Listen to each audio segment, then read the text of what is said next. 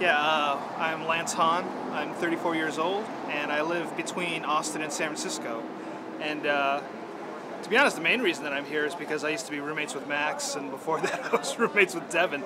But yeah, I've been following like hardcore since I was like since like 1982, 1981.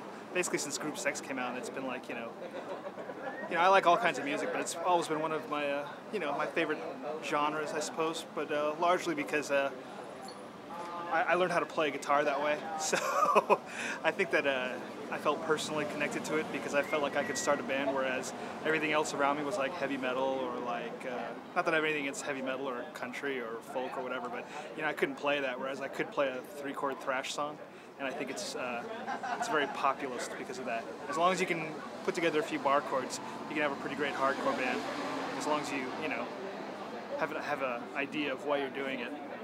So that's why I still go to hardcore shows, like 20 years later.